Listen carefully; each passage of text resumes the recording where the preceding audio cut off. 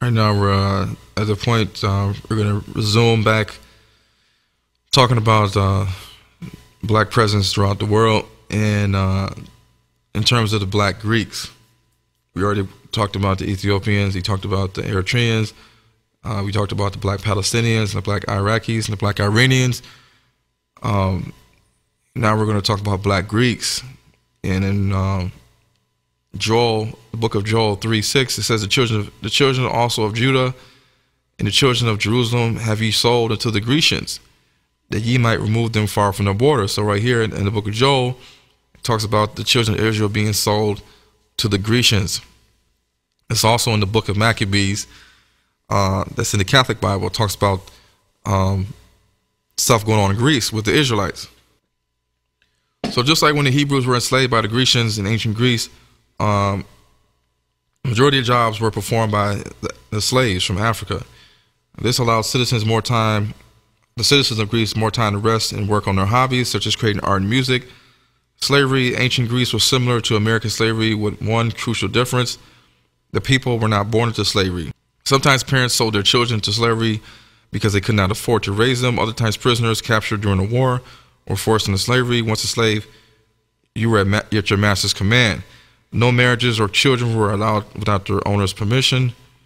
And if disobedient or insolent, an owner could hit a slave.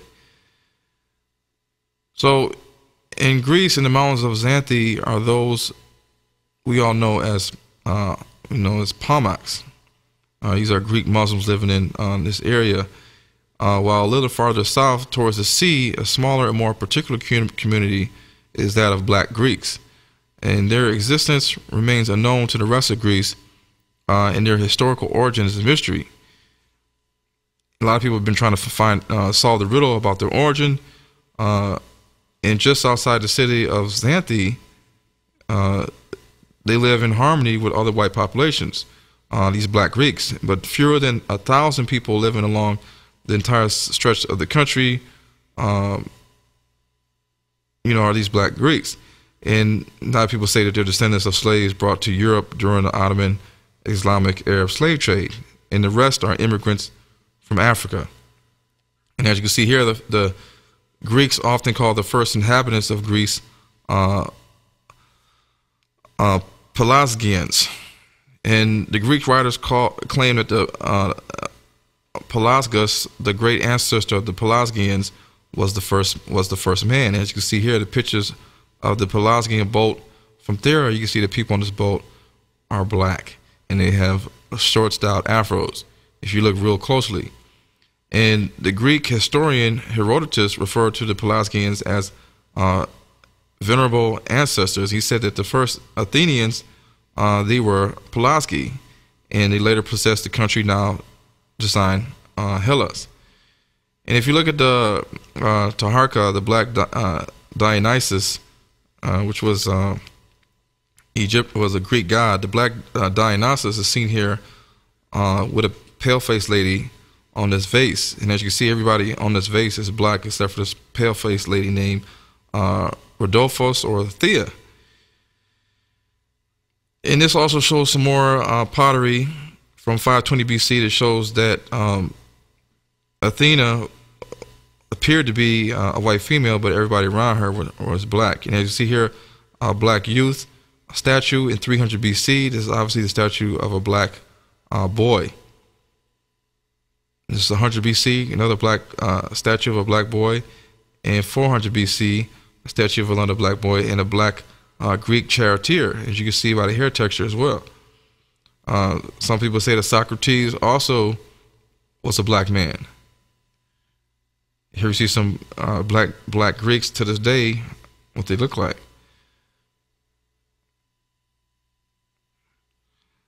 Now, they have different accounts in 4th century BC where they tell of a city of Cern located just outside the Pillars of Hercules, which was inhabited by Ethiopians.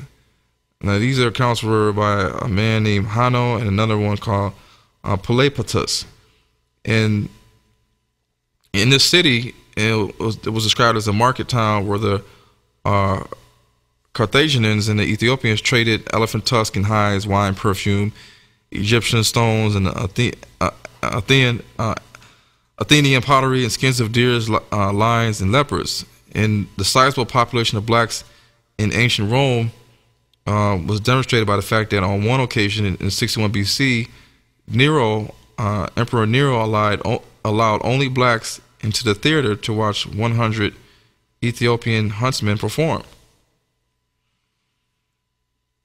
Right now, even to today's time, there's black racism in Greece, and people in Greece, some of them are nicknamed part of a group called the Greek Black Panthers, and the group uses cell phones and social media and neighborhood patrols to record any activity perceived as a threat against them from the far-right neo-Nazi Golden Dawn Party, because they don't like black people out there in Greece.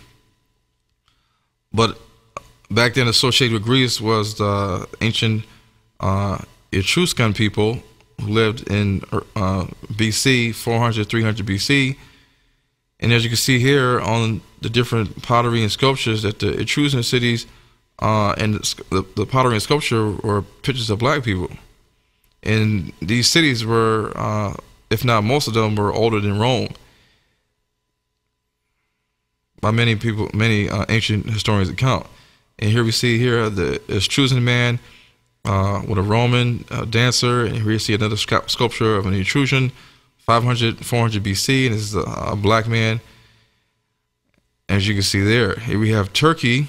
Turkey, we have black people in Turkey called the straight hair blacks, and as you can see, they're black in appearance with straight hair. Some of them look like just like regular African Americans with some type of moisturizer or cream in their hair to make their hair straight. The Maori and the Berbers.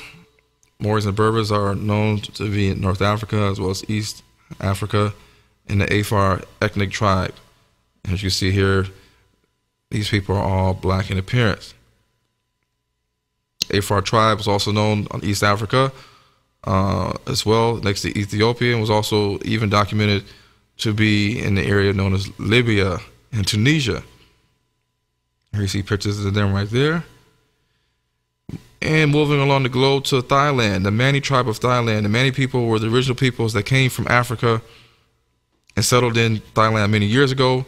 They were the original Negritos who moved with other Africans like the Annamese people of India, the Aidas of the Philippines, and the Semangs of Malaysia to their present residence in Thailand. Here goes pictures of them right here in the villages, and as you see, they're people of color, descendants of the original people of Thailand. These are what the modern day Thailand people look like when you see shows on TV. When you see anybody that says they're from Thailand, you're not going to see black, dark-skinned people saying that they're from Thailand unless you go over there. And ancient Buddha statues in Thailand in 800 AD shows that Buddha had thick lips and hair of that of a Negro, or curly, kinky hair. Filipinos, the ancient original Filipinos were called Negritos, or the Aeta people. And as you see in the villages here, they are all black with woolly hair and afros. They were also called the Orang Asli, and Orang Asli meant original people because they were the original inhabitants of the Philippines, the natives, called the Negritos. And as you can see here, that they are black in appearance, look just like African Americans and Africans. They live in the villages, in the mountains now, because when the Spaniards came, they dominated the country. They changed the language, and they changed the face and the skin color of the people over time. But the people who were the natives of the land that were there first, they didn't want to have this colonization and influence in their culture and language, so they migrated into the villages, into the forests, and into the mountains. And as you can see here, they are people of color. Just you would think that they are in Africa, but they're not. They're in the Philippines. As you can see here, these are a family, a village of Filipinos, and some of them have more of an African look, some of them have more of an Asian look, some of them have a mixed Asian African look, but as you can see, all of them have brown skin, meaning they have melanin in their skin, because it came from the root from where they originally came from. And a lot of white explorers, they come with their cameras and videos, and they take pictures because they're amazed to see these black tribes of people called the Negritos lived in the Philippines, which we normally think as being Asian, all Asian. More pictures there. The Asian features, however, are also seen in Africa with the San people in parts of East and South Africa. As you can see, the epicanthal folds of the eyes, which gives the Asians that slit look appearance, is also found in African tribes in Africa, as you can see here. And these are all people of color, and they have high cheekbones, like some of the Asians as well. Now, the San Bushman tribe of Africa, they're indigenous people of southern Africa, whose territory spans most areas of South Africa, Zimbabwe, Mozambique, Swaziland, Botswana, Namibia, and Angola. They're referred to as Bushman or San or Shu or Bazara or Kung or Kwe, and they are known to have the same Mongol slanted eyes, high cheekbone features of Asians amongst the African tribes. As you can see here as pictures, you can see the slanted eyes, the epicanthal folds, just 100% similar to the Asians, the high cheekbones, but yet they have kinky, curly, what we would call nappy hair. Here we see some more pictures of them. A lot of Africans don't know that these people exist and that they have eyes just like Chinese people. But who came first? Well, the Africans came first. The Africans came first, and the Chinese people are descendants of Africans. If you ask a true Chinese person that knows the history, they will tell you this. Here they are right here. Some more pictures. A lot of them are real tall. Some people say they're genetically the oldest people in the world when you trace their DNA.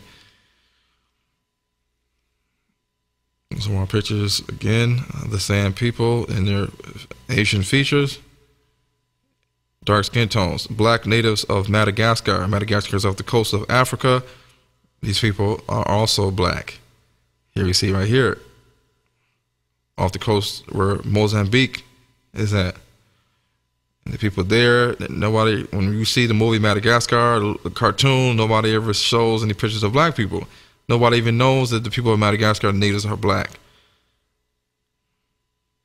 A lot of people will say that the Asians were black, and people don't believe, but yes, there were blacks in ancient China. The skeletal remains from southern China are predominantly found to be Negroid, and the people practice single burials, which is an African ritual. In northern China, the blacks found in many civilizations. Three major empires in China at the time were the Xia dynasty, the Shang, Yin dynasty, and the Zhou dynasty. The Zhou dynasty was the first dynasty founded by the Mongoloid people in China, called the Hua. And the founders of the Xi and Shang dynasty came from the Fertile African Crescent by way of Iran. Now, Chinese civilization began along the Yellow River, and here the soil was fertile, and black Chinese farmers grew millet 4,000 years ago and later soybeans. They also raised pigs and cattle. And in 3500 BC, the blacks in China were raising silkworms and making silk. Back then, the Qin and Ming dynasty was also known to have black Chinese people. And here we see a Chinese soldier in 200 BC with black features. Here we see a lot of people probably think this picture is not real, but this is the black Chinese person, blacker than some African Americans. And here, as you can see here, no, this picture is not Photoshopped. These are actual Asians that are just as dark, or if not darker, than many African Americans in America today. And you ask them how they get this color. It's not because of the sun. Because Chinese people and Indians and white people also live in areas where it's hot near the equator, but they are not this color, because this color comes from melanin, which comes from the original man. Here we see another Chinese person with skin color. He's not white. And we see here another a black woman with Chinese-looking eyes. And that we talked about is from South Africa. And they look just like Chinese people, except for they got color. So the Pacific Islanders originally lived in Africa and southern China. These Chinese people that look black were called the East Yi, the Nan Yi, the Man Yi, the Kunlun Yi, and the Shang Shen Ling.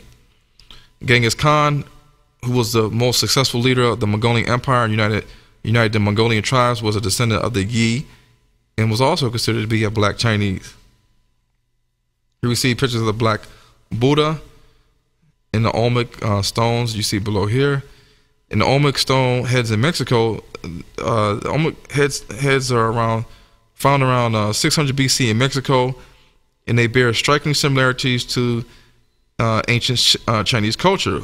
So much so that they sit now. One of the Olmec headstones sits in Century Park in Shanghai. But what is baffling is that the ancient Olmec motive writings from 600 BC on the stones in Mexico was exactly the same as the Shang writings in China in 1000 BC. So if you look at right here, the Olmec script writings compared to the Shang writings, you will see that they are exactly the same, but they're in a totally different area of the world. One's in China, one's in Mexico. As you can see there, the words for 10 in worship, 2, 3, container, temple building, as you can see, they're exactly the same. Here we see here Century Park in Shanghai, China. Here there is the Olmec headstone sitting there, and they give even some information about the Olmec headstone in China and where it came from.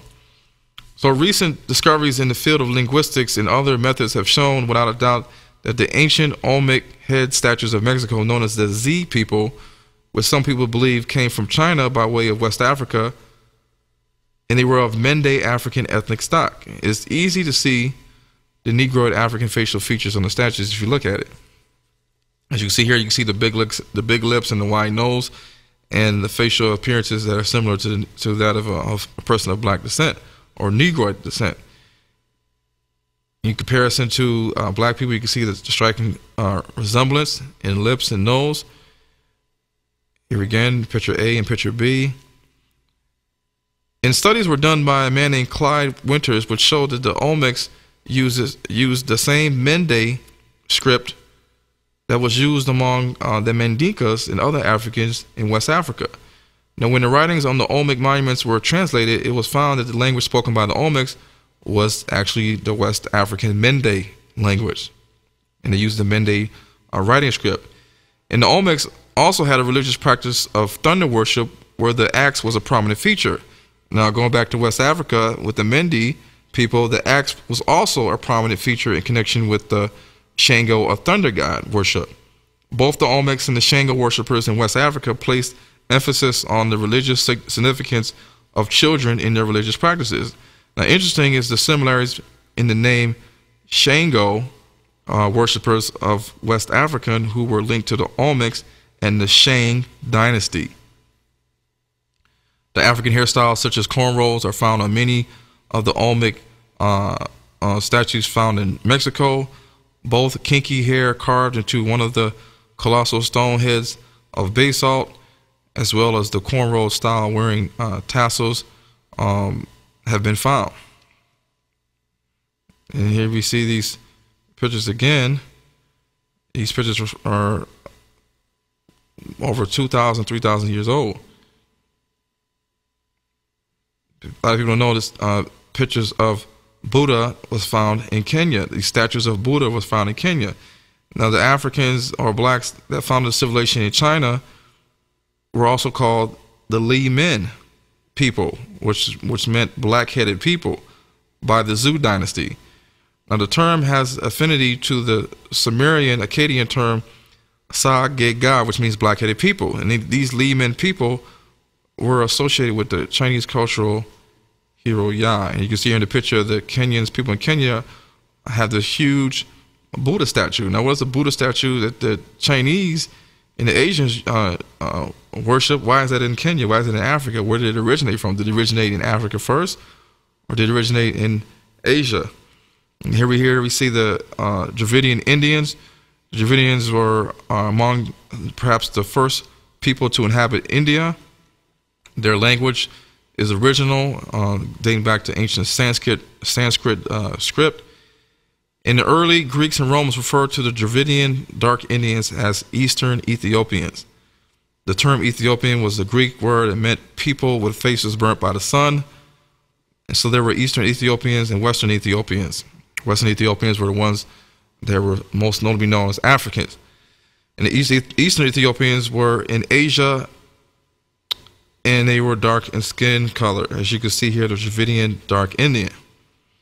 Here we see a picture of a North Indian family who have more European looks because their descendants intermixed over years with the Persians and the Greeks and the Romans and the British that invaded North India. And the original Indians moved further south because they didn't want to be touched by these neighboring invaders, European invaders, and their culture and their language. And later they would be called the Untouchables or the Dali. This is a South Indian family. As you can see, they're dark, resembling more of African root. Here, the white lady is here. She's with the Dravidian dark Indians, and some of them actually look like black kids or mixed black kids. This is the map of the Dravidians living in South Central and Northeast India. You can see here, the skin complexion is similar, if not the same as black people. And if you was to cover up the hair, you probably even couldn't be able to tell the difference unless you were really good with looking at facial structures. This is an old, modern, old picture of a Dravidian girl in southern India, and she looks like a black girl with a perm.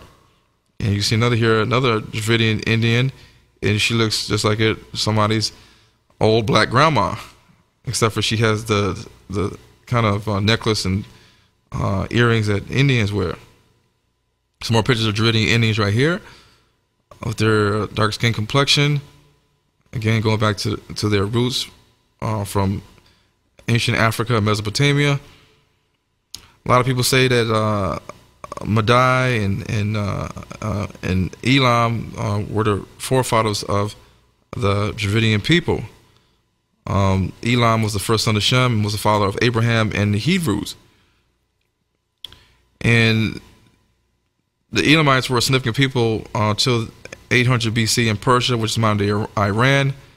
It's said by many historians that the Dravidian Indians are descendants of the Elamites and the Persians, or Medes, or Madai, in the genealogy of Shem. And as we saw earlier, the Elamite warriors and Persian warriors back in those days were black. And Iran is right next to Afghanistan, Pakistan, and India. So you only would think that all they had to do was migrate a little bit further to the east, and this is the reason why we have dark-skinned Indians in that section of the world. And these pictures, like I said, they can be found in King Darius's palace. It sits right now in a museum in Paris, France, and was from South Iran. It's also in the book of Daniel 11:1, Daniel 8, and Ezra 4:9.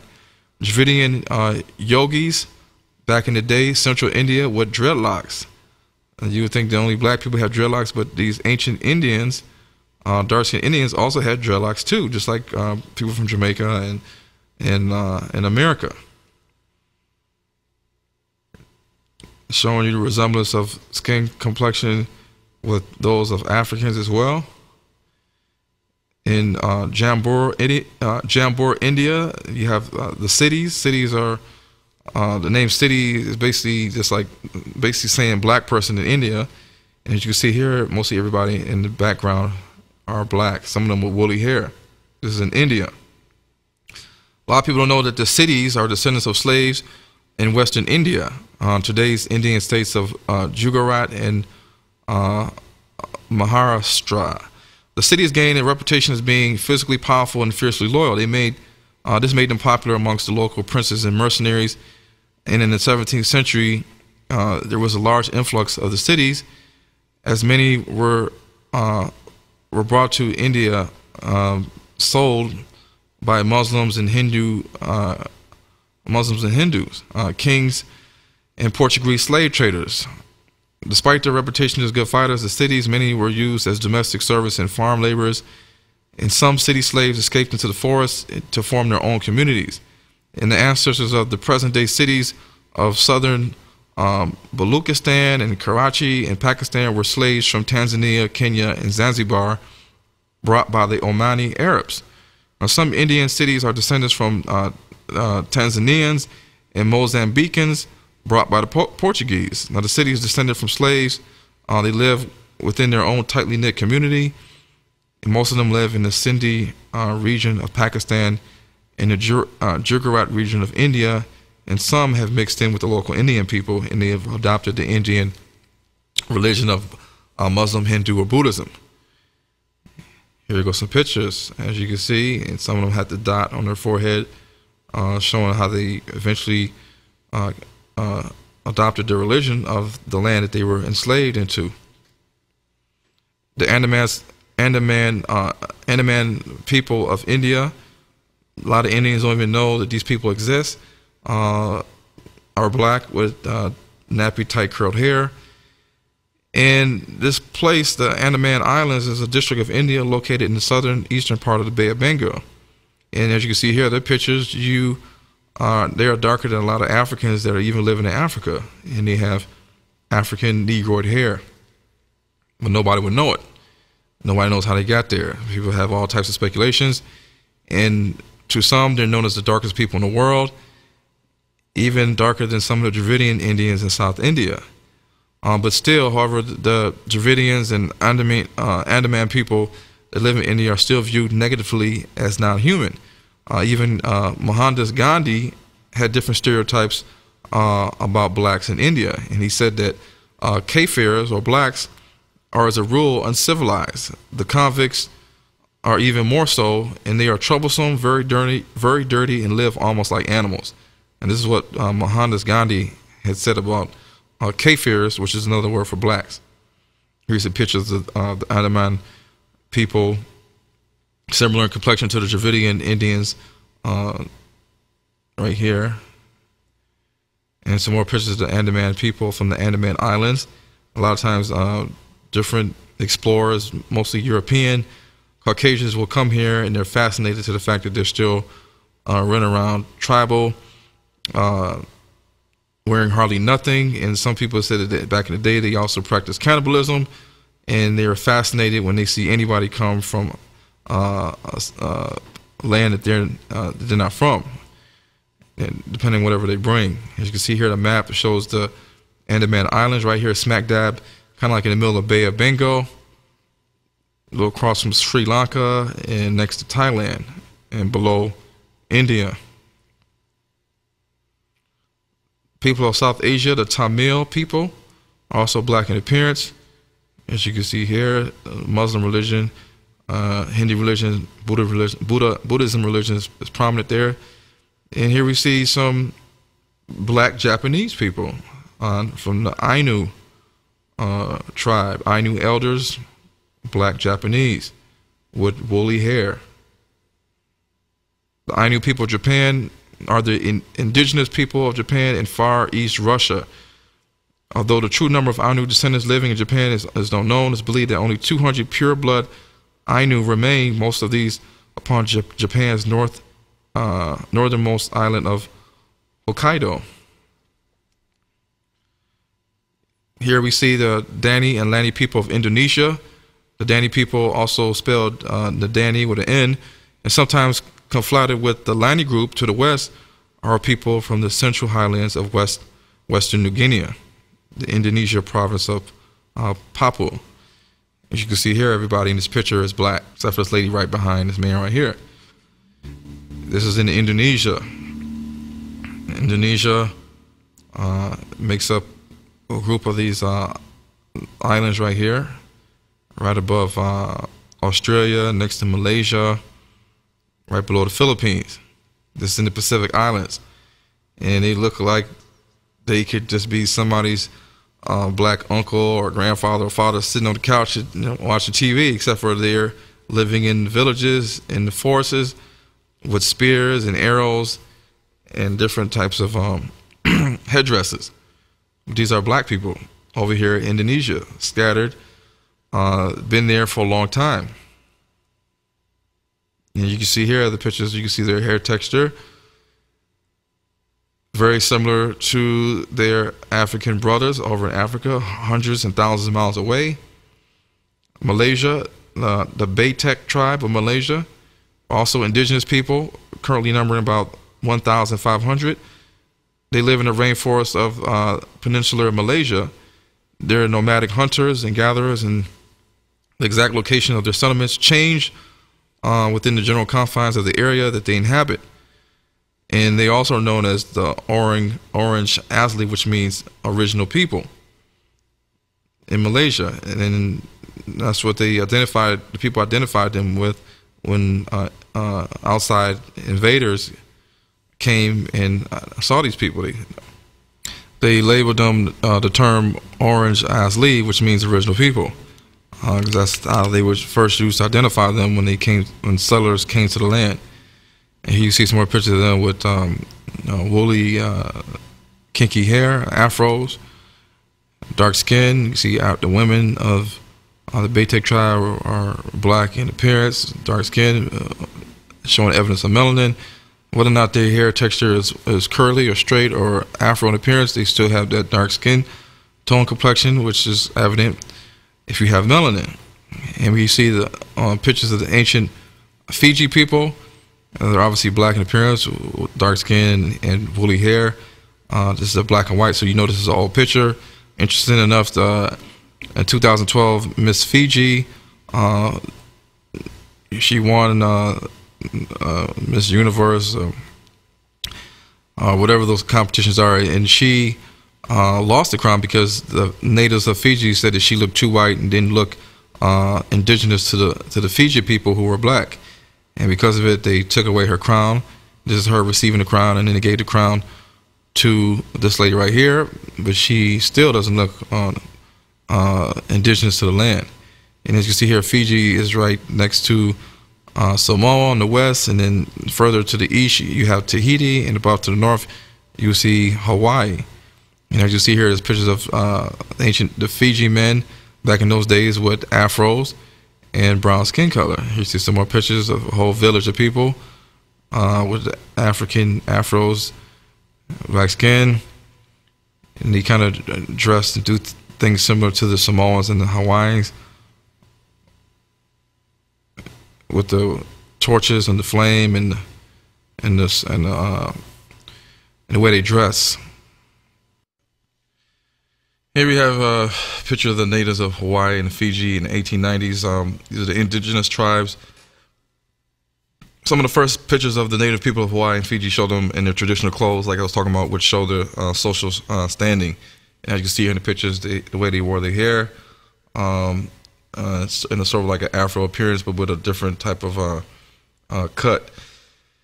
So the black natives of Hawaii, white Southerners who settled the Hawaiian Islands during the 19th century, had a song about the native people which ran, which said, "You may call them Hawaiian, but they look like niggers to me." So setting aside their bigotry, the Southern settlers hit upon the fact, which is studiously ignored by modern anthropologists and historians. The natives of Hawaii, America's 50th state, were black people whose ancestral roots extend back to the continent of Africa. And this is the reason why the European explorers, when they got there, they said that they were Hawaiian, but they still look like black people to them. Here you see pictures of some of the old black and white pictures of the natives of Hawaii with brown skin, and some of them with different grains of hair, some of them even with Afro-style looking hairstyles. So the black Hawaiians in the 1800s, the first people to reach Hawaii were blacks from Polynesia. The name Polynesia means many islands, and it's in the Central Pacific, and they sailed to Hawaii in giant canoes about 2,000 years ago. So the Hawaiians, the black people Hawaiians, when you look at black people themselves, a lot of black people in different areas are an ethnological puzzle. Many black people that migrated to the Pacific Ocean island area, like the Tasmanians, were exterminated by English settlers. A lot of them were pure blacks. The Australian Aborigines were also very dark with African features and curly hair. The basic strain of the original Hawaiians, as seen in their color, in their faces, was written about by historian J.A. Rogers in his book Sex and Race, Negro Caucasian Mixing in All Ages and All Lands. He noted that Hawaiians, original Hawaiians, was undoubtedly Negro with a mixture of Mongolian stock. And these people were of black and brown complexions, with wavy or close curled hair, broad facial features, with fine physiques. In short, they had the same physical characteristics as millions of other people who now live in the Pacific Islands. And you can see that when you look at the different pictures. Here are some more pictures of the ancient natives of Hawaii and Fiji. And as you can see, they're a little bit darker than what you would normally see now in Hawaii when we watch TV. So they had a king, I'm trying to pronounce his name, King Kamehameha the Great, and he his time frame where he lived was between 1758 and 1819 AD, and he established the Kingdom of Hawaii in 1810. And as you can see here, he's a black man. It looks like a regular black man, and here they have a statue of him in Hawaii. So moving along in the same area, we have the brown-skinned Samoans right here, and as you can see, they have that Pacific Island look, and they still have evidence of brown skin. And in order to have brown skin, you got to have melanin. Some of the famous wrestlers in the WWE, WWF were Samoan, and The Rock is half Samoan, half black. And the Uso brothers also are Samoan, and you can see in their complexion that they don't have white skin, and that goes all back to the ancestral roots to Africa.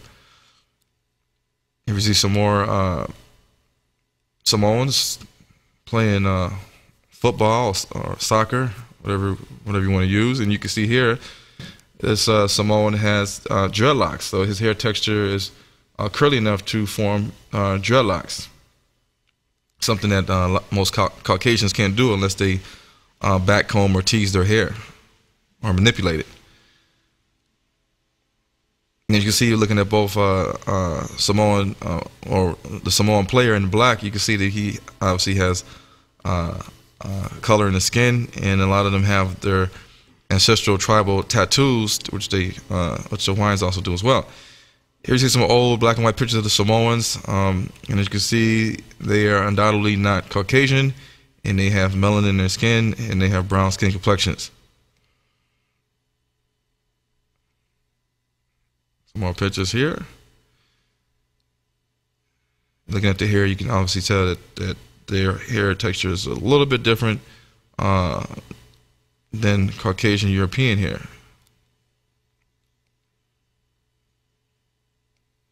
So moving on forward to the Australian Aborigines, the original Australian Aborigines, the natives of Australia. Australia was colonized by the British. We normally refer to them as Aborigines, people who ancestors were indigenous to the Australian continent, that is to mainland Australia or to the island of Tasmania, before British colonization of the continent, which began in 1788. The British would later impose policies to depopulate and exterminate the natives of the land. Here we see some pictures of the Aborigines. Some people think that people with dark skin are only from Africa, but little do they know that the majority of people in the world have brown skin ranging in different shades, just like African Americans in USA. This is because the original man that was started, Adam and Eve, were started people of color, meaning they had melanin. Stolen generations of Aborigines, as you can see here, when the British came and colonized the area, they enslaved them in shackles and exterminated them because they felt that they were an inferior race and that they needed to eliminate them and to ensure the success of their colonization and their race in Australia. Just like slaves from Africa, the Australian Aborigines were also enslaved, as you can see here, with chains around their neck, also chained to one another. So in the early 20th centuries, there were documents that indicated the the British European policy of removing Aboriginal children from their parents, and this would help cause the decline of the Aboriginal people. When the British arrived in the late 1700s, the British hoped that the Aborigines would die out and that the full-blood tribal Aboriginal population would be unable to sustain itself and was doomed to inevitable extinction. The British believed that the civilization of northern Europeans was superior to that of the Aborigines based on comparative technological advancement, and they even believed that having mixed descent children of white/Aboriginal DNA, they labeled them half-caste or crossbreeds or octoroons, would be a threat to the nature and plans of the British settlement of Australia. So in the 1930s, there was a doctor named Dr. Cecil Cook of the Northern Territory Protector of Natives. He perceived that the continuing rise in numbers of half-caste children or half-breed children of Australia Aborigines and whites was a problem, and he proposed a solution. This solution was basically by the fifth and sixth generation of cross-mixing. He believed that the native characteristics of the Australian Aborigines were going to be eradicated. And he said that the problem of our half-caste or half-breed would quickly be eliminated by the complete disappearance of the black race and the swift submergence of their progeny into white. So I guess he believed that over time, with mixing white DNA with the Aboriginal black DNA, that he believed by the fifth and sixth generation, the blackness of these generational children, half-breed children, would be gone, and that they would be completely white. Similarly, the chief protector of the Aborigines in Western Australia, A.O. Neville, wrote an article for the West Australia in the 1930s, in which he said, eliminate in future the full blood of the Aborigines and the white will remain. Eliminate the full blood and permit the white admixture, and eventually the race will become white.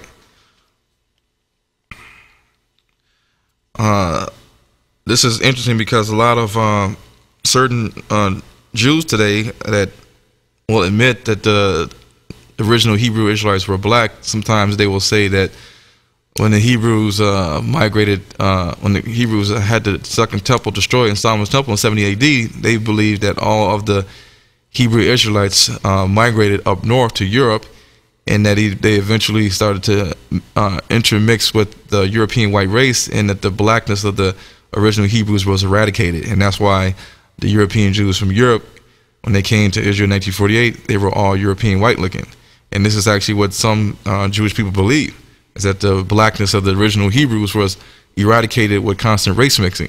And we all know that's false. So different people back then all talked about genocide and trying to get rid of the Australian black Aborigines. But they weren't fully successful. But the question is, why were the Europeans always intent on eliminating the blackness out of the indigenous tribal black people of the many lands that they colonized? And here we see pictures right here of different Australia Aborigines, old and young, man and woman. As you can see here, their dark complexions similar to Africans, African Americans, and all black people scattered across the world. And you see here the different hair textures in the family pictures, similar to African Americans and our different hair textures. Now, there's a little small island off of Australia called Tasmania, and these are pictures of the original Tasmanians. However, they were all exterminated by the Europeans. And in December 1st, 1826, the Tasmanian Colonial Times declared this in their paper, that the government must remove the natives of Tasmania. If not, they will be hunted down like wild beasts and destroyed. So back in those days, they issued out laws to destroy and kill off all the black Aboriginal Tasmanians. They themselves were tight curled hair people with skin complexions ranging from brown the black to reddish brown, and they were relatively short in stature with very little body fat. They were indigenous people to the land. In their arrival, a lot of them date was thousands and thousands of years ago.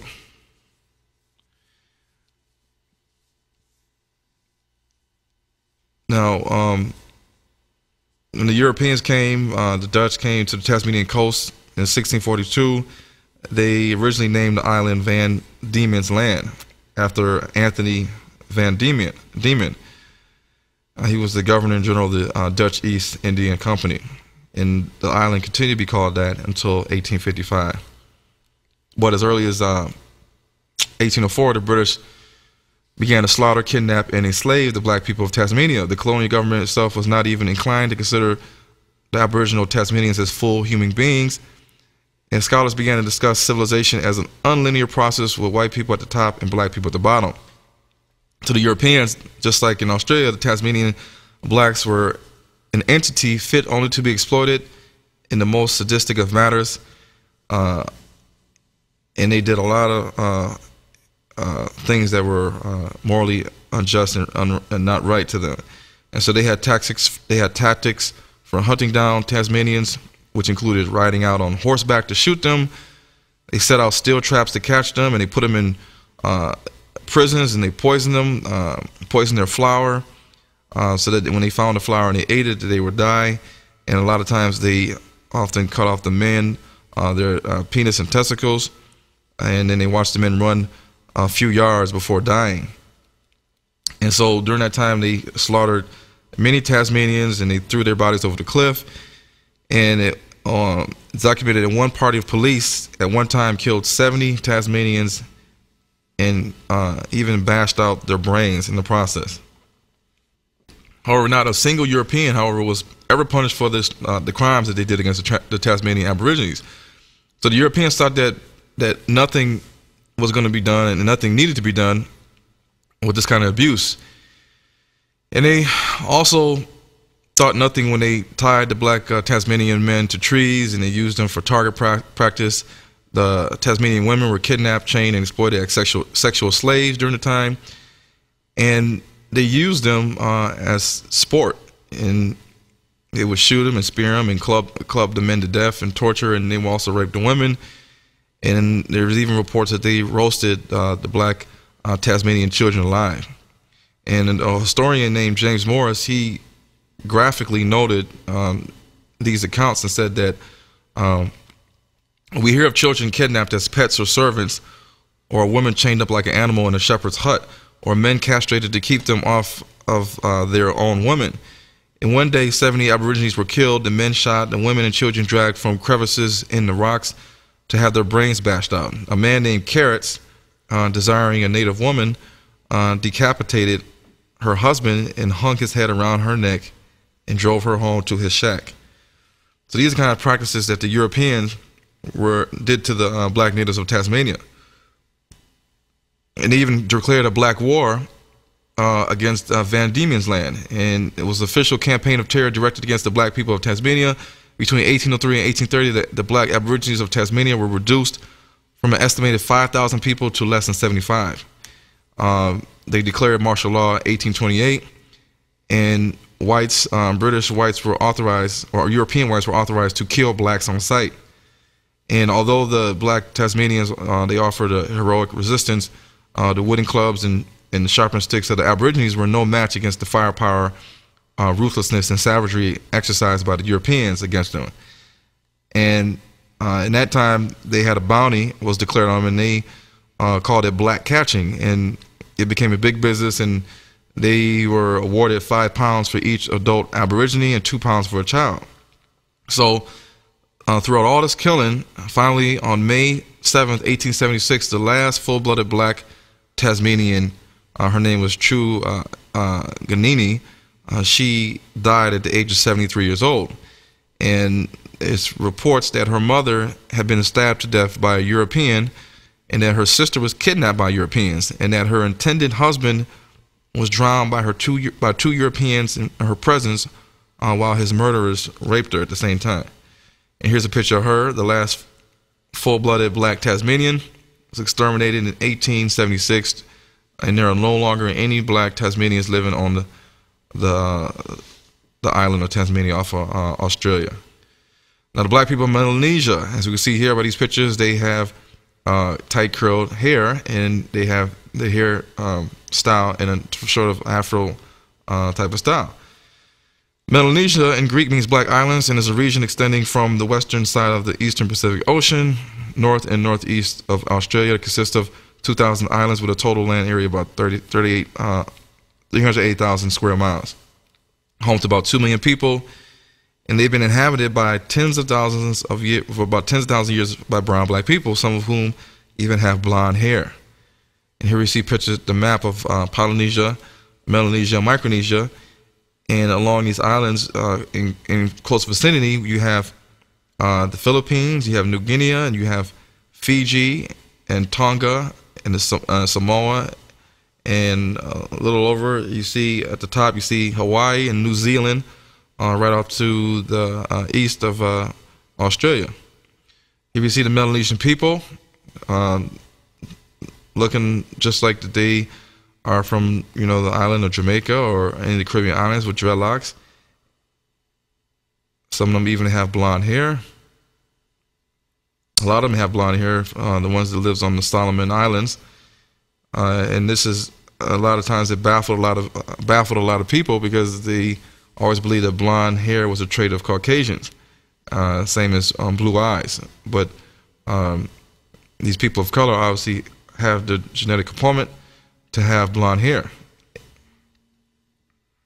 no matter what shade of skin color that they exhibit, as you can see here.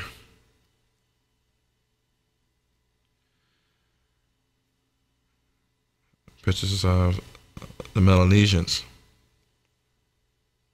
Different, as you can see, different skin shades, complexions of the people there, ranging from light brown to dark brown complexion.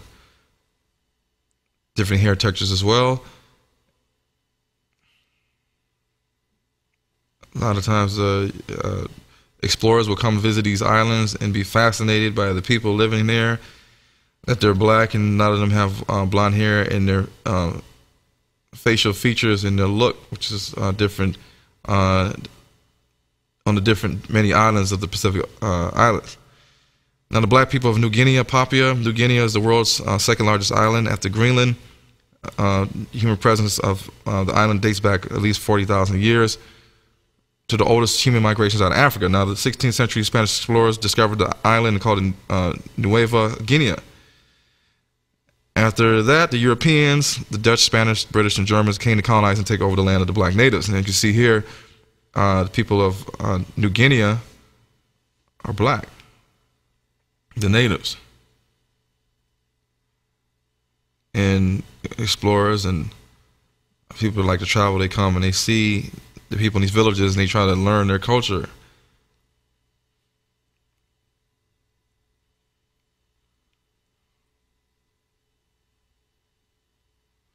As you can see here, you can obviously see their hair texture is of Negroid appearance. They have the Huli people who live in the central mountains of Papua New Guinea, and you can see how they cut their hair. So you can only imagine how their hair texture is if they're able to do this to their hair. Now we move along to Mexico. Now we have a guy named Gaspar Yanga, often just named Yanga. He was a leader of a slave rebellion in Mexico during the early period of Spanish colonial rule in the 1500s. As you can see here at the bottom, it says El Yanga. He was famous. Down in Mexico, they also have Afro-Mexicans, who are an ethnic group which consists of certain parts of Mexico, such as the Costa Chica of Oaxaca and Guerrero, Veracruz, and in some towns in northern Mexico. The existence of blacks in Mexico is unknown. Nobody knows about it, denied, and is or diminished in both Mexico and abroad for a number of reasons. They are small in number, and they also have heavy or high rates of intermarriage with other ethnic groups. And Mexico's tradition of defining itself as a mestizaje, or a mixing of European and indigenous people of the land. So a lot of people in Mexico are a product of European, indigenous, and African mixing. That's why a lot of Mexicans you will see that still have retained that brown skin color. Mexico did have an active slave trade since early colonial period, but from the beginning, intermarriage and mixed race offspring created an elaborate caste system. And it's also known fact that the Mexican city of Cibola was founded by a Spanish Moor named Stephen the Black, or Esteban el Negro.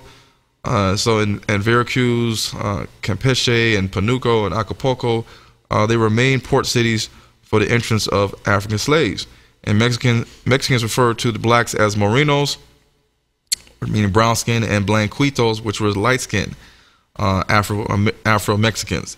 And they lived in communities related to African cities, the states such as Mozambique, Cerro del Congo, short for Congo Hill, El Mulato, Guerrero, Oaxaca, Tabasco, like Tabasco sauce, and Veracruz. And so these, in the 16th century, Afro-Mexicans made up 71% of Mexico's population in the 16th century.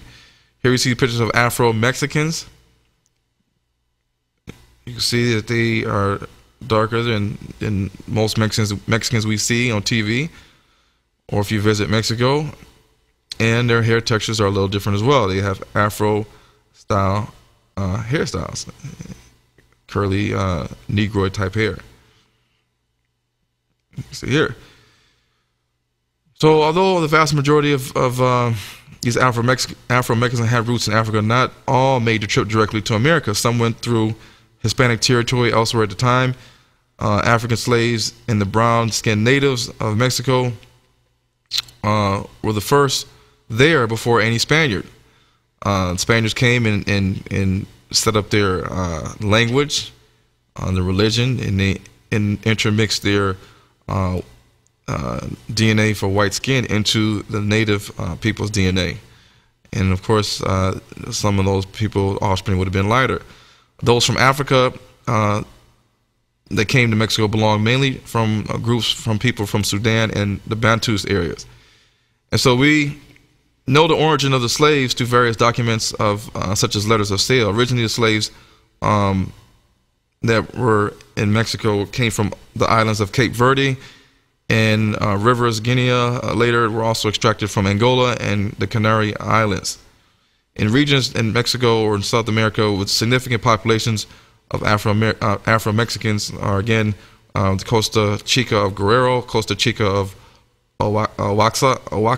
Oaxaca, excuse my pronunciation, Veracruz, and northern Mexico. I wrote books about the Afro-Mexicans, as you can see here. A lot of people don't know about Afro-Mexicans. More pictures for you to see. As you can see, you can tell the race mixing. You can see the resemblance of the what we normally see as how Mexicans look, and also a little bit of black in there too, as you can see. So the Afro-Mexicans, just like a lot of black people in different areas, are amongst the poorest in the nation, and many are shunted to remote shanty towns, well out of the reach of basic public services such as schools and hospitals. And activists for Afro-Mexicans face an uphill battle for government recognition and economic development. They have long petitioned to be counted in Mexico's national census alongside the country's 56 other official ethnic groups. To little avail. Unofficially, the records put their number at 1 million. And in response to, they had an activist pressure, Mexico's government released a study at the end of 2008 that confirmed that Afro-Mexicans suffered from institutional racism. And they had employers that were less likely to employ black Afro-Mexicans, and some schools even prohibited access based on their skin color. So even in so like any country you go to, you're discriminated against with the darker your skin color is. Reading here, we're talking about the sale of slaves to Mexico. They to decide the sex of slaves, they would send to the New World, which is the Americas. The slave traders had calculations that included physical performance and reproduction, and they tried to import half women and half men, but later realized that men could work longer without fatigue, and they yielded similarly throughout the month. Good work, unlike women who oftentimes suffered from pain and diseases more easily. On this, they began importing a third of the women were slaves. And from the African continent, they extracted dark-skinned slaves. The first true blacks were extracted from Arguin, and in the 16th century, black slaves came from different areas, like I said, such as Cape Verde. The black slaves were classified into several types, depending on their abundance, origin, and mostly physical characteristics. And like we talked about, the Sudan and the Guinean coast, and different blacks, they all had different skin color and hues, ranging from light colored to very dark. Moving along with South America, you see the Afro-Ecuadorians. These are Ecuadorians, black people living in Ecuador, descendants of slaves that were brought there from Africa. Caraco, or Curaçao, the black people living here, as you can see, many of them were slaves from Ghana, 15,000 slaves, and many of them were Ashantis from the Ashanti tribe in Ghana. The rest of the slaves were imported from Senegal, Gambia, about over 2,000 slaves in Sierra Leone, Windward Coast, and Benin, even Angola. More than 38,000 Central African slaves were also exported to Curaçao. Excuse my pronunciation. Here's a picture of the island of Curaçao off of Venezuela in the Caribbean Sea. Here you see pictures, and you can see the African features. Of course, they look just like black people in America and across the seas. Now, in their land in 1795, major slave revolt took place under the lead of the Negroes Tula Regard, Louis Mercier, and Bastien Carpata, and Pedro Waqueo. So up to 4,000 slaves on the northwest section of the island revolted. Over 1,000 of the slaves were involved in heavy gunfights, and the Dutch feared for their lives at the time. And after a month, the rebellion was crushed, however, by the Dutch. The Dutch, however, in 1863, abolished slavery, creating a change in the economy.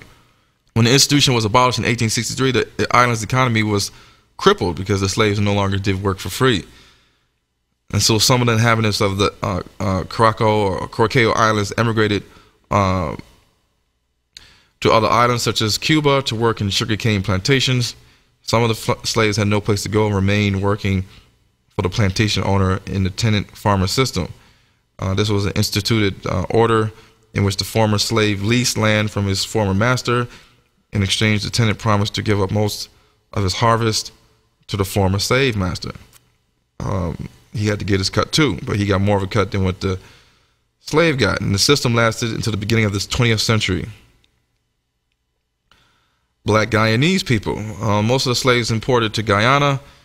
Guyana came from Ghana, and a bite of Biafra in Central Africa. Thousands of slaves also arrived from Senegal, Gambia, and current Sierra Leone. And so Afro-Guyanese people make up about 30 to 43% of the population. During the time when the Afro-Guyanese people were slaves in Guyana, they of course helped build the economy there in Guyana. Once slavery was abolished in the European countries and it was made law, then they had to release the slaves, but they had nobody to till the field and do the slave labor that the blacks were doing. So then eventually they was able to get people of Indian descent to come over to Guyana to be indentured servants, to be able to make money to send back to their families, because they were poor at the time. And from then you saw a high influx of Indians in Guyana.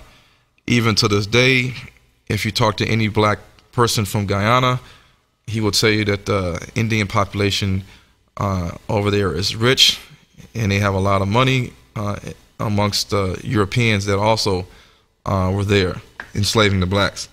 And the blacks there in Guyana are at the bottom of the caste system, meaning they are the poorest, even though they were brought there originally first. There's an African slave named Cuffy.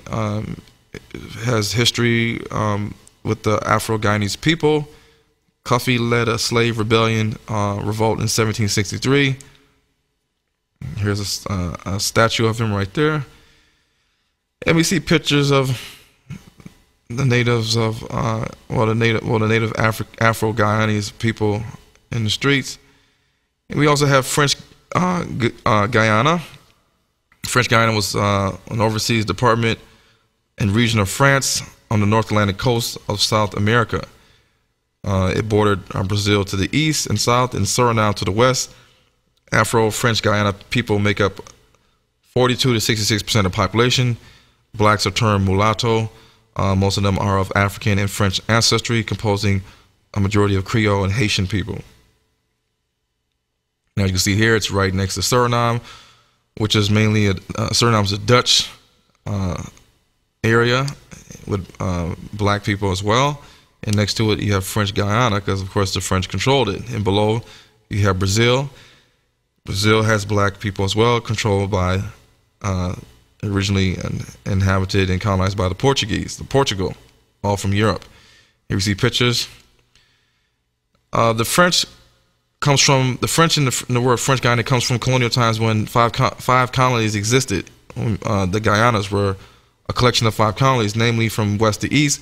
So you had the Spanish Guyana, which now is currently Guyana in the region in Venezuela, and you had British Guyana, which is also currently now Guyana. You had Dutch Guyana, which is now Suriname, and you had French Guyana, which is still French Guyana right now.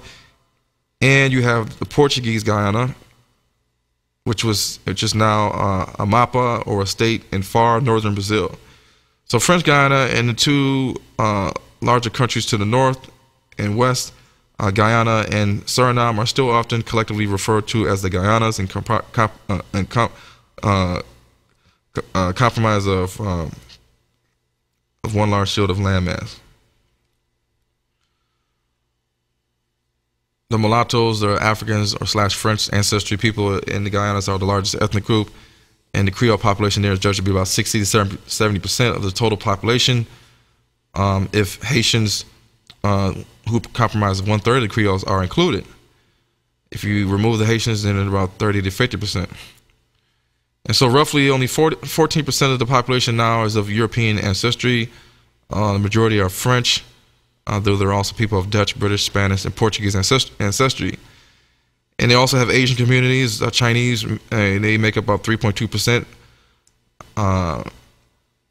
and smaller groups from the Caribbean islands such as St. Lucia and Dominica.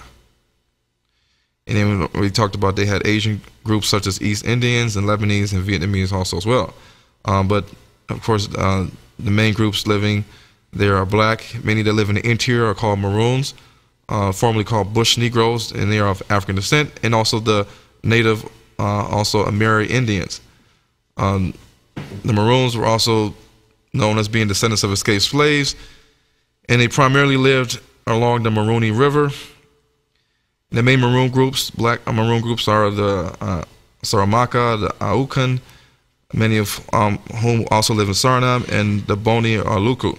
And the many Ameri Indians, which form about 3 to 4% of the population, are the Arawak, the Carib, the Amarilon, and the Galibi, now called the Kalina.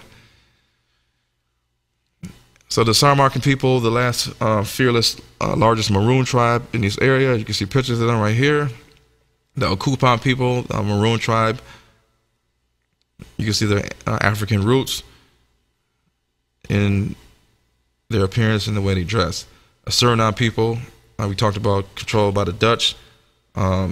They also have 5 main groups. We talked about the Ukans, the Quinti, the Matawai, and the Saramakans, and the Paramakans make up about 30 to 40% of the country's population. And you can see here by the pictures their African roots. So the Afro-Surinamese people are the inhabitants of Suriname of black African origin. They divide into two groups, the Creole people and the Maroons. The Suriname Creole people are the mixed race descendants of West African slaves and Europeans, and the Maroons were runaway slaves who formed independent settlements together, and they maintain their African culture and language to this day.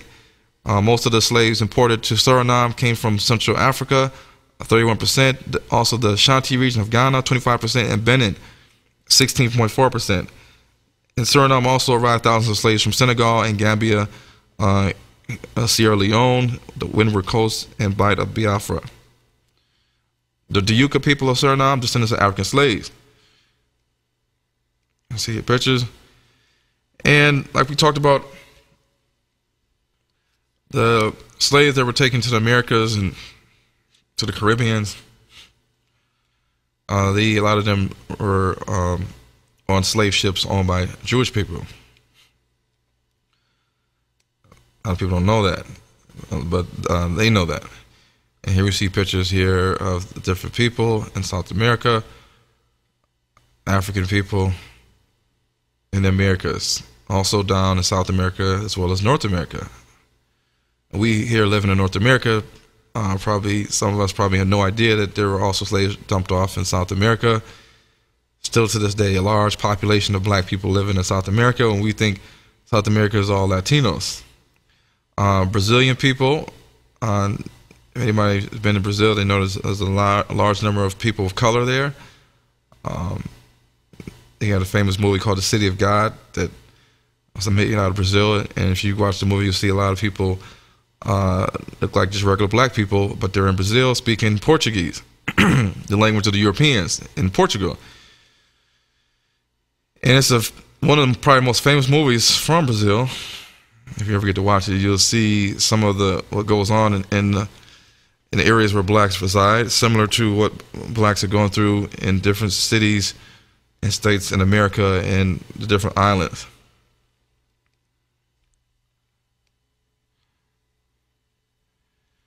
Now, this is another interesting group of people that this is almost like a mystery. The Nuristani people of Afghanistan.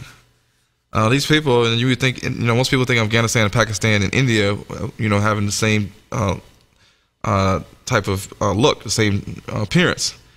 But these people that lived here are white in appearance, very fair with blue eyes. And the origins of the present-day Nuristani peoples still remains a mystery, although soldiers of Alexander the Great have been implicated to give account of these people being here.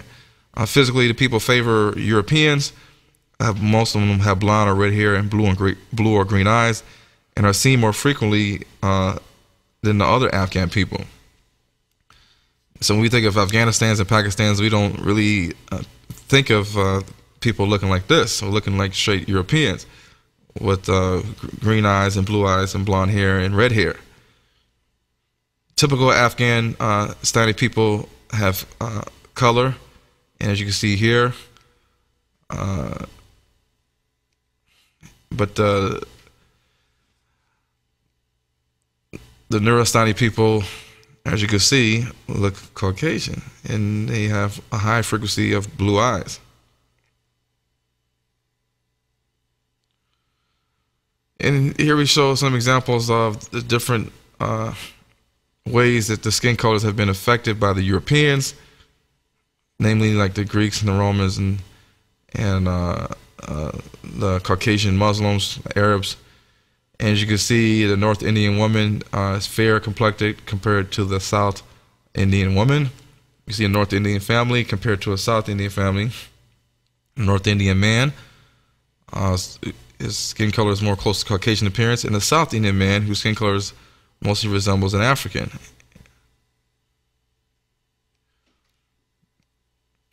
So we're going to continue to move forward and talk about in the Bible when it talks about white skin, it always talks about the curse of leprosy. We know that there are different depigmentation disorders or hypopigmentation disorders that causes one's skin to be white. If you are originally black, and that's vitiligo. namely vitiligo, albinoism. And you have the biblical leprosy. However, in leprosy, it's different than the leprosy that we see today in medical books and medical teaching.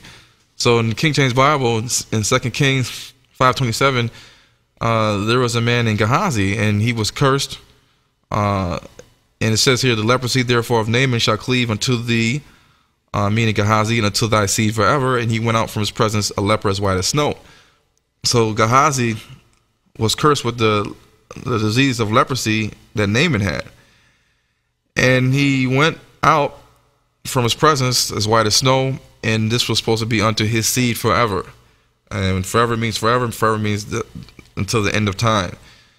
And so, the curse back in those days was always white skin, and it was known as leprosy. It never was a curse of having black skin. And if you look at also a passage in Exodus 4, verses 6 to 7, you'll see that says, and the Lord said unto him, to Moses, put thy hand in thy bosom. And Moses put his hand to his bosom and took his hand out, and his hand became as snow. Now this is the Greek Septuagint version of the Bible, not the English version. This is the Greek version of this passage. And it says here that Moses put his hand to God's bosom, he took it out, and his hand became as snow. It didn't say his hand became leprous, it says his hand became as snow, meaning his hand became white. And God said, put your hand into thy bosom.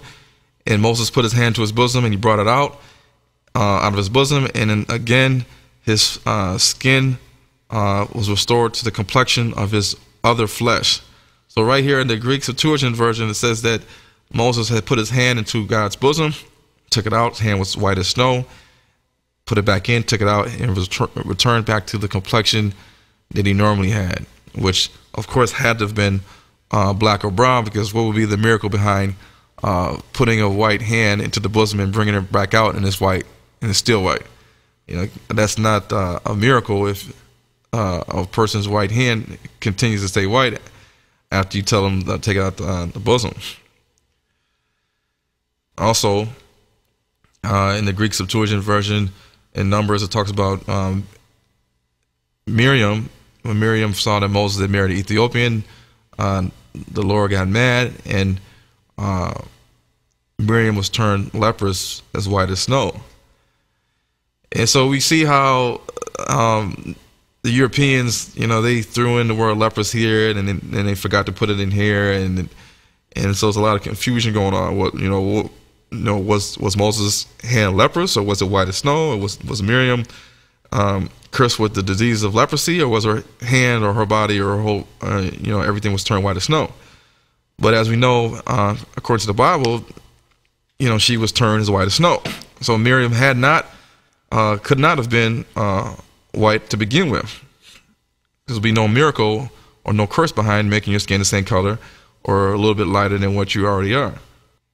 So it's a known fact that black objects have the ability to absorb light and in turn radiate it. White objects don't do that. And this may be why the color white in the Bible has a very negative connotation. As we know, black people with melanin can stand out in the sun and work with no shirt on and naked in the UV radiation of the sun. It could be even 130 degrees outside, but our bodies are adapted to the sun. And our skin has a natural protectant that protects our skin from the rays of the sun, no matter how hot it is or no matter how damaging the UV rays of the sun are. People with Caucasians with white skin do not have this protection. There's another reason why God would have made the original man to be able to withstand the sun, because God, the original man, would have been a superior being and not a being with the types of defects and deformities and inferior. So here we see here vitiligo. Everybody knows vitiligo is a depigmentation disorder that causes one's skin to turn white. It's more pronounced in African Americans. Caucasians do get it on occasion, and you really have to really pay attention to see the difference in the depigmentation, but it's easily blended in with cosmetics easier than a black person trying to cover it up. And there's no medical disease that causes one's skin to turn from white to black. There's no reverse vitiligo that causes white people's skin to turn black. There's only depigmentation diseases. So in albinoism, you're born with white skin and different color eyes, like blue eyes and red eyes and green eyes and blonde hair. There is no reverse albinism that causes white people to have black children. So you got to be black first, then turn white. Can't be the other way around, because there is no genetic disease and no genetic defect or any type of disorder that causes your skin to go from white to black. And here we see pictures of different albinos, and we also see pictures of a regular Caucasian. And these are pictures of albino Indian children. It's very difficult for some people to tell, but if you can imagine color, you will see that these people are of Indian heritage. Some more pictures of albino Indians. Now this child is amongst her siblings and relatives, and she is an Indian albino, but yet her skin has been badly burnt by the sun. And as you can see here, she has blonde hair. A family of Indian albinos, all with white hair and white skin. And as you can see here, albinism affects Asians, affects Africans, whites, even Native Americans. As you can see here, people from South America, North America. Here you have an albino child. Looks similar in appearance to a Caucasian child. Now the trait for blue eyes is not only seen in Caucasians, it also is seen in ocular albinoism. And just like with albinoism, you see people that are born with white skin color. Ocular albinism causes depigmentation of just the eyes. So you can see somebody with black skin and they can have blue eyes, as you can see here with this kid. So ocular albinism is an inherited condition in which the eyes lack melanin pigment, while the skin and the hair show normal or near normal coloration. Melanin makes our hair brown black, it makes our skin brown black, and it also makes our eye color brown, which is the most common characteristics and features and traits of all mankind. If you look at all different regions and countries, you will see that the majority of people in this world have brown hair, brown eyes, and some form of shade of brown skin with the ability to tan. Here we see some pictures of ocular albinism. Different people, India, Africa, and they all have brown skin, but yet they have strikingly blue eyes. Like I said earlier, you have also the characteristic trait of blonde hair. It's also exhibited by blacks living in the Solomon Islands or the Melanesians east of Papua New Guinea. And they are very dark skinned, but you have puzzled scientists for decades with their blonde hair. And this is a homegrown gene that gives them blonde hair, and it's different from Europeans. Its frequency is about 5 to 10% amongst them living there. And here we see the effects of UV radiation, light from the sun, on people that lack melanin. With you can see with skin cancer and sunburns, or the skin is irritated and it's red and it's painful. This is a sign that the body's saying that something is not right and you need to stop doing what you're doing and get out the sun. Because if you continue to stay in the sun, then the skin will get more irritated, more red, and it will start to peel and damage, and eventually could be a precursor for cancer. And then here we see, we've seen incidents of black families, Africans and Brazilians and different people having albino children. and albino children are white in appearance. And the news title may read that African family had a white child, but it's not really that he had a white child. It's that the child is white in appearance, but they're still African. They're just albino. And as you can see, the Brazilian woman with her children, 5 children, and her husband is also black Brazilian as her, where her children are albino, white in appearance, almost looking similar to what Europeans look like with the hair and the skin color. So the question is, did King James replace albinism or albino, the disease, with leprosy? How did leprosy get there when we know that leprosy is not make somebody's skin white as snow? We know in different passages in the Bible, leprosy made your skin white as snow. As you can see here, lepers living in India and Africa do not have white skin. It's a granulomatous disease, causes lumps and bumps, and it causes blindness and auto amputation of limbs and fingers and legs. So when you read Numbers 12:10 and you read other passages in the Bible, you say, where is the skin white as snow? So who has been tricking us? Have we been hoodwinked or bamboozled? You look at the hands of a leper here, a man from Africa or India. You can see that the hands of a leper, his hands are not white. As in Exodus 4:6, when God told Moses to put his hand in his bosom, and then we check it out, his hand in the King James Version, his hand was leprous as snow. But there's no white hands here in this picture. So somebody obviously was not telling the truth. Maybe the word leprosy was put in there by Europeans. And here we see leprosy on a white person's skin. And as you can see, it doesn't make the skin any whiter. It actually makes the skin red.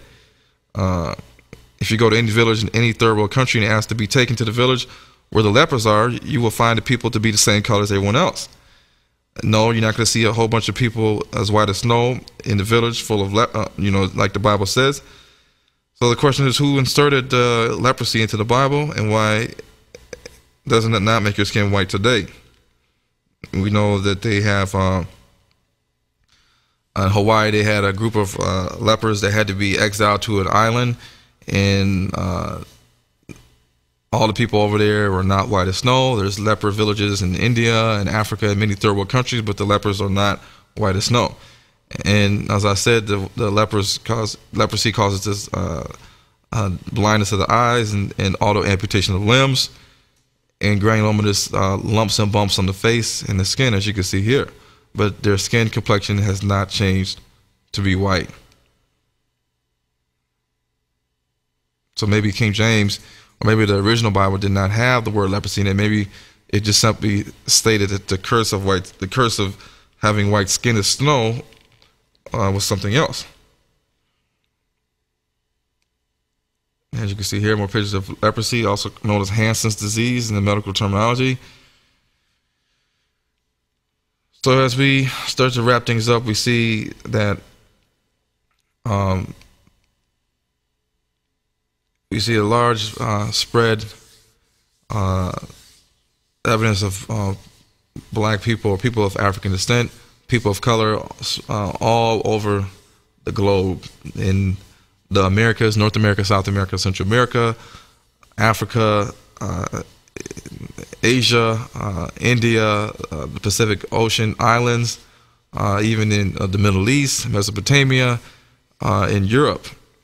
These are the 4 corners. These are the 4 corners of the earth, which the Bible talks about his children being spread to. Now, whether some of them were spread there by captivity, whether some of them had migrated there to escape persecution or captivity, and they did so thousands of years ago, and they've been there ever since, even before Europeans even came to the land. That's yet to be told, and these are things that happened a long time ago. We don't have all the research, but we can see the evidence that people of color have been in these areas across the globe, the 4 corners, the east, the west, the south, and north, for over centuries and millenniums. And this is talked about in the Bible. and in regards to the children of Ham and the children of Shem and God's chosen people. And in each area of the land, in different parts of the world, the people of color have been suppressed and have been exterminated and have had eugenics practiced against them, and they're usually the poorest, and they usually can't catch a break, and they're subject to enslavement and persecution and suppression, so that they normally can't get ahead and get to the bottom of the caste system. Is this a coincidence? I don't think so. Is this the curse of black skin? No, it's not the curse of black skin. Is this some other type of curse? Could it be the curses of Israel? Bible talks about that children of Israel will be in a magnitude and numerous as the stars, and then eventually they'll be left few in number. And as we all know, people of color, through the different slave trades and captivity and extermination processes and eugenics by the Europeans, have had their numbers significantly decreased. This is something that doesn't go on with European nations, and we all know it's been scientifically proven that the sexual appetite of the black man is higher than none other than any other race in the world. And so we do know that people of color do know how to populate, and they know how to be fruitful and multiply. And as we see here in some of these ancient pictures in the 1800s, of the right here, this picture of the Ashanti Levite, and we can see here the European settlers with the Ashanti Levite priest. We can obviously see that this man right here is a black African, but yet he has on the same breastplate that it talks about in Exodus 39:18, with the 4 rows of 3 sets of stones, each signifying the 12 children of Israel. Now, it's not a coincidence. Even the European Jews know of the African Hebrew Israelite connection, as you can see here, with the Jewish man standing with different Africans with the Jewish different relics in the back. African kings back then, even now to this day, we all need to know our history and do the research, because just because the Europeans labeled us African Americans or Brazilians or Suriname or Surinamese people or Iraqis, Iranians, or Melanesians, or Polynesians, or Tasmanians, or Australia Aborigines, we all can trace our roots back even farther.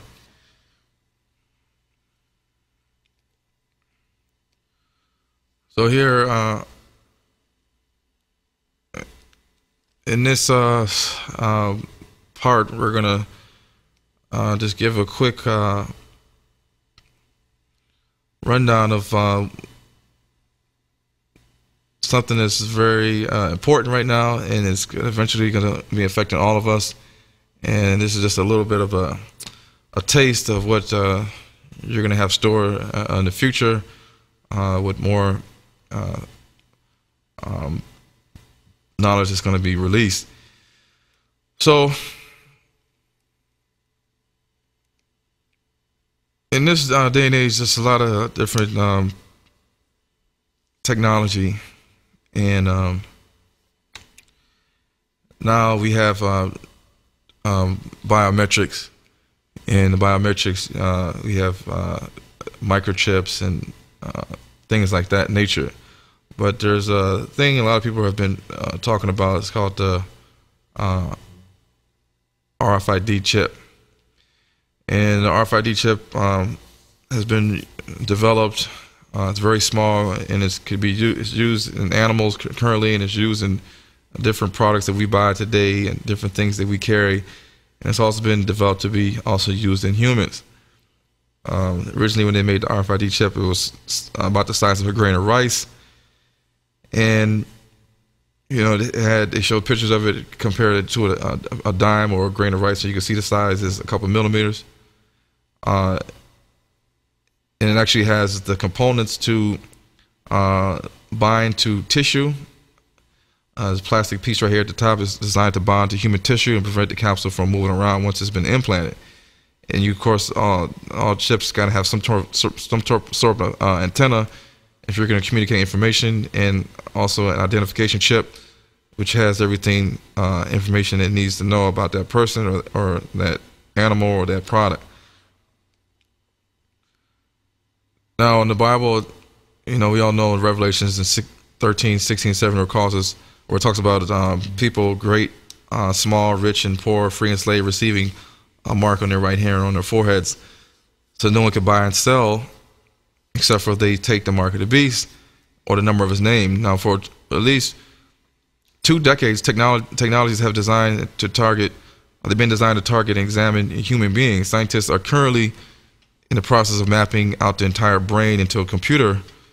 And RFID chips are already here, and it's only a matter of time before these systems become widespread.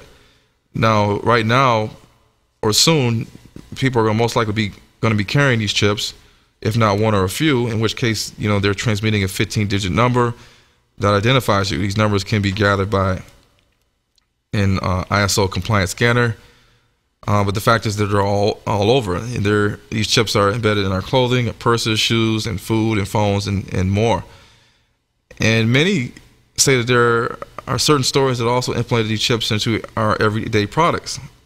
Major stores such as Walmart, Sam's Club, Target, Stop and Shop, CVS, Procter & Gamble, Kellogg's, Nestle, Sara Lee, Best Buy, Gillette, Coca-Cola, Johnson & Johnson, Pepsi, Kraft, and one of the 3 other companies. They all are currently in our passports. If you have a passport, the RFID chip is in your passport, and you also can get it in special driver's license if they ask you for it. If you say, yes, I want a special driver's license, that special driver's license has an RFID chip in it, and they're also known to be in library books. The RFID technology and NFC technology, which stands for near field communication, is used right now in London for people to make payments when they go on buses and stuff like that, transit. And some people in London even know how to embed their RFID NFC transit cards into their phones, their Android phones and iPhones. They can kind of put their antenna and chip in their phone so that they can just do everything and pay for their when they get on the bus, they can pay with it that way. And so right now, currently, Android phones and Windows smartphones already possess this type of technology, NFC technology, and the Apple iPhone is in the process of getting it next. And there's also talks of eventually our phones going to be RFID capable. They're going to have RFID chips in them, and they're going to have NFC technology, so you can bump your phone to somebody else, or you can bump your phone next to a scanner, or bump your phone at the bus when you get on the bus or on the subway system, and it'll handle the transaction for you. It'll handle the money transaction. It'll be linked to your bank account or your credit card, and everything will be taken out just in a split second. And this is a technology that's headed our way, because there's different technologies and different companies like Samsung and Android and iPhones. They compete against one another to increase the technology. Eventually, we are going to have this technology in our phones, and we know that everybody carries a phone. Most of us can't live without our iPhones and our technology, iPads and tablets and everything else. Many eschatologists, and the eschatologist is somebody that studies the end of time, basically, or they study the trends that man, the human, makes in regards to the last days, or the end of our life as we see it, or end of the world as we see it, based on different types of factors. And so many of these eschatologists fear this era of technology is going to lead us to the mark of the beast and possible DNA alteration into some sort of transhumanism. just like the 2014 movie Transcendence, played by the actor Johnny Depp. We already see people that have bionic arms and legs and feet and hands, and soon they're going to start developing bionic organs or robotic organs that are going to replace human organs. So it's going to be almost, in a sense, half robot, half human. And we're going to have tons of surveillance and tons of chips and everything that we carry every day. So a few years ago, Americans rejected the idea of tracking devices, but now we've welcomed surveillance and chips. We've welcomed the NSA and Facebook, Instagram, Twitter. Our smart devices and our phones all are used to collect and observe data in our every move. As most people know, in fact, every iPhone very soon, like I talked about, will soon have an RFID chip embedded in it. But a lot of times people have said that, they don't really necessarily have to tell you that it's a chip in your phone. They can just put it in there. Just like you don't know what's in your smartphones and what's in your smart devices. A lot of them have cameras built in and microphones. So we know that already these technology, tablets and phones and TVs, they can pick up our location by GPS, so they know where we're at in the morning, noon, and night. And some of them even know what our appointments are and more. And so there's different also reports that the cameras on the phone can also be remotely activated by law enforcement as surveillance systems. So even though it seems intrusive to our lives, they are widely accepted as the norm. Maybe we feel more safe with these gadgets and increases in technology, but we've become the masters of our own enslavement, and we pay a lot of money to do so. But a lot of this was talked about, and we failed to see the warning 16 years ago when Will Smith's Enemy of the State movie came out. Everything that he went through then, 16 years ago, is currently what our government and the world is capable of now with satellites and all types of X-ray scanners and chips. So the way we are headed now, grouped with the continuous government deployment of surveillance, suggests that RFID microchip technology will eventually be non-voluntary. So the question is, what would you do when you go to a grocery store and you can't buy food unless you have an implantable chip or a mark or a tattoo or some sort? They show us this in different movies, like Total Recall, the new Total Recall movie, the last one that came out, and a Minority Report with Tom Cruise, put different tracking devices in your eyeballs and your hands and everything else. So, I'd like to talk about the new movie Transcendence with Johnny Depp, 2014. Basically, he's touching on the point of transhumanism. And Will Smith's Enemy of the State touches on surveillance and tracking that's going on to this day. This all is leading us to, in the book of Revelations, where it talks about the mark of the beast and not being able to buy or sell without this mark or the number of the beast. Also, with the increasing use of technology and robotics into the health field, we have become almost or trying to be like gods. And a lot of people have the technology right now, or the scientists and people in the medical field can actually grow human parts, like human noses and human ears, using tissue and mouses and different things. And even back in the day, they were using components of the pig to put into the heart for heart valves. But sooner or later, they'll be able to use mechanical, meaning metals and different things. And so, just like in Isaiah, where it talks about what sorrow, it says, what sorrow awaits those who argue with the Creator.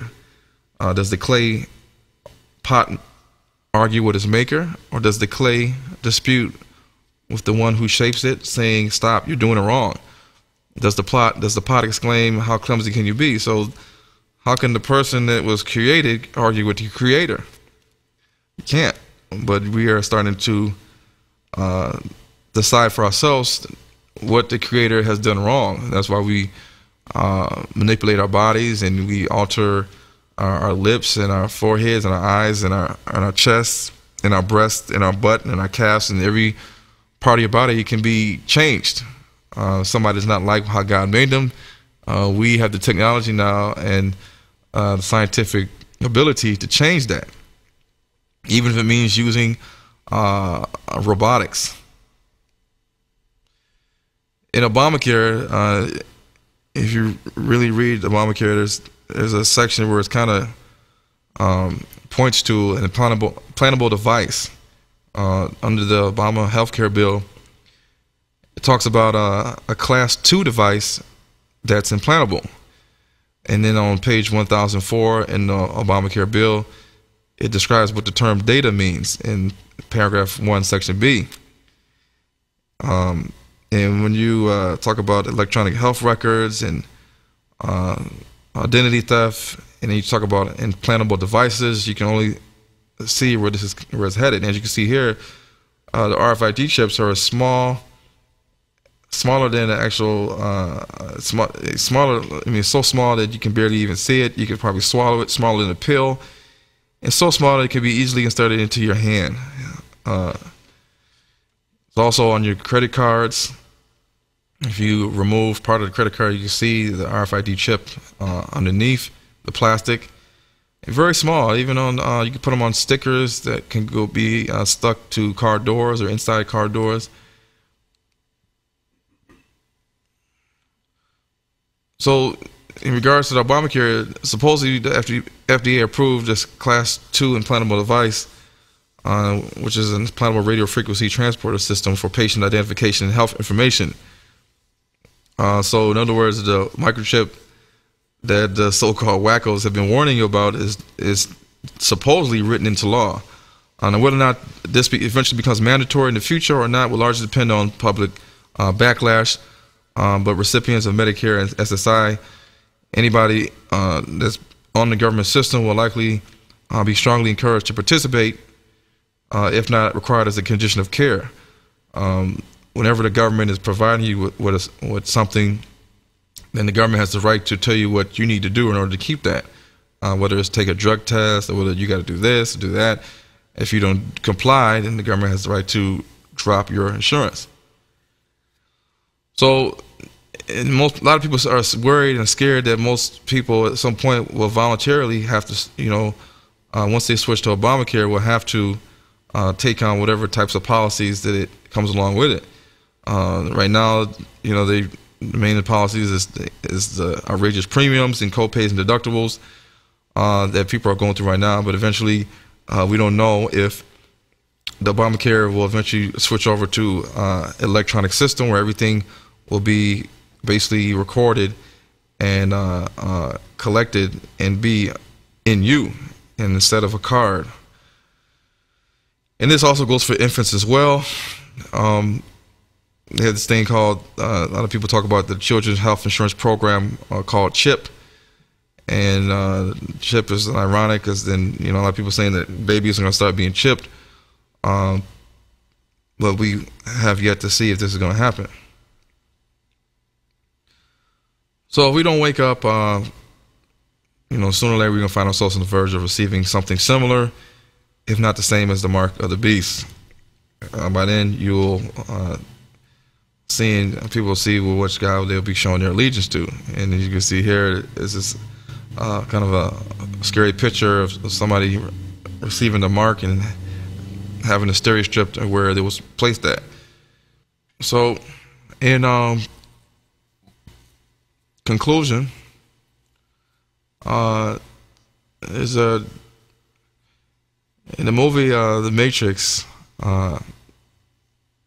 it's a scene where Morpheus is talking to Neo, and Morpheus says that the Matrix is everywhere. It's all around us. Even now, it's in the very room.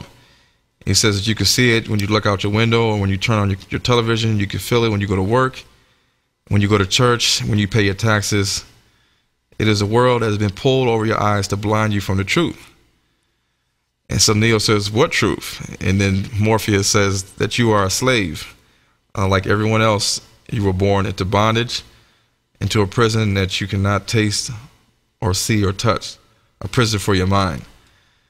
And so Morpheus says to Neo that I'm trying to free your mind, Neo, but I can only show you the door, and you're the one that has to walk through it. So a lot of the information that's been said, we have to remind ourselves that everything that we are being told is not always the truth. And throughout history, the truth has been manipulated, has been changed, and has been swept under the rug or eliminated for a reason. Because the truth is powerful, and the devil and Satan does not want mankind to know the whole truth. A lot of times it's hard for people to adjust and accept the truth when they're being shown the truth, because their body, their whole self has been taught for so many years lies that it's hard to break the teaching that they have received. But at some point, people are going to have to start waking up. And one voice can make a difference, but a million people can change the world. And if we don't start to ask questions and start to search for the truth and ask for the truth and research for the truth, then we're going to constantly be in a state of darkness, a state of blindness that the powers that be want us to stay in. Just like sheep depend on the master. The master gives the sheep everything the sheep needs, and the master teaches the sheep, and it teaches the dog and everybody else that's under him everything that he needs to know. And so the sheep are easily led to the slaughter. As human beings, we can talk and we can rationalize and think, and we can come up with conclusions and we can do research, but sometimes a lot of us, we just tend to believe everything we hear and accept it as truth. And so what I urge everybody to do is to, when they hear something that goes outside the norm or what they've been taught, just to listen with an open mind. And at the end of listening, whether it's to a audio or reading a book or watching a DVD, to listen with an open mind, or watch with an open mind, and at the end, come up with your own conclusions on whether or not you want to believe it or not, and whether you're going to use that knowledge to change your life.